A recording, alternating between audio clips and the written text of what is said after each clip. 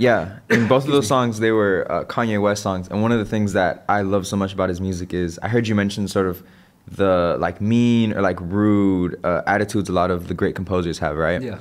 And the really interesting thing about Kanye is he's, you know, like this regarded as like this genius, brilliant producer. He was originally a producer before he was an artist.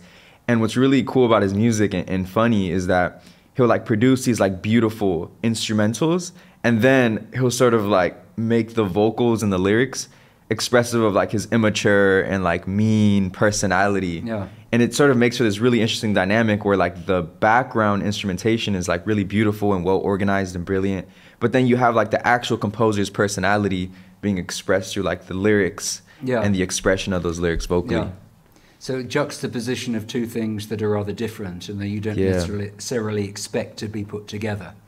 And that's something that's happened over the centuries too, doing things that aren't expected.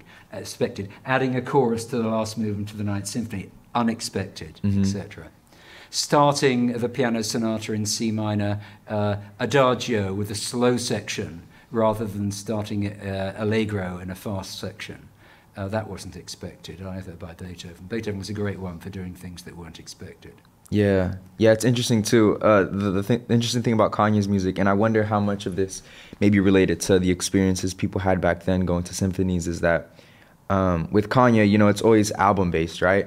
And every single album, you can feel confident in that there's going to be complete disregard for what you want to hear, and it's going to be whatever he wants to present. Yeah. So it makes it for every single album release to be much more exciting. And I was wondering, you know, like throughout history, have there been composers where there's been that sort of dynamic with them and the people that love listening to them, where you knew that every single time you were going to listen to a new work of them, you know, there was disregard for what I or other audience members thought, and it was whatever bold, brash composition this composer was looking to create? Yeah, perhaps the most notorious example is Stravinsky's Rite of Spring, which was premiered in Paris in 1913.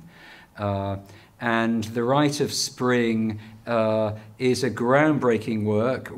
Music in the 20th century wasn't the same after it had been written. And people were going expecting to hear a ballet with all the preconceptions that you have with a ballet. And then they saw this.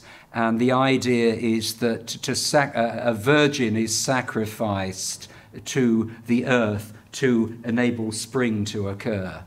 And so it's not the sort of, you know, Swan Lake ballet that you expect to see, and the music absolutely reflects that. It's very dissonant, very earthy, and there was a riot at the first performance. Really? Yeah, and that people started catcalling and wolf whistling, and there were fights that broke out. And Stravinsky, who was in the audience, in fact, very interesting. Michael Tilson Thomas, who's the director emeritus of the San Francisco Symphony, has done a documentary on the Rite of Spring.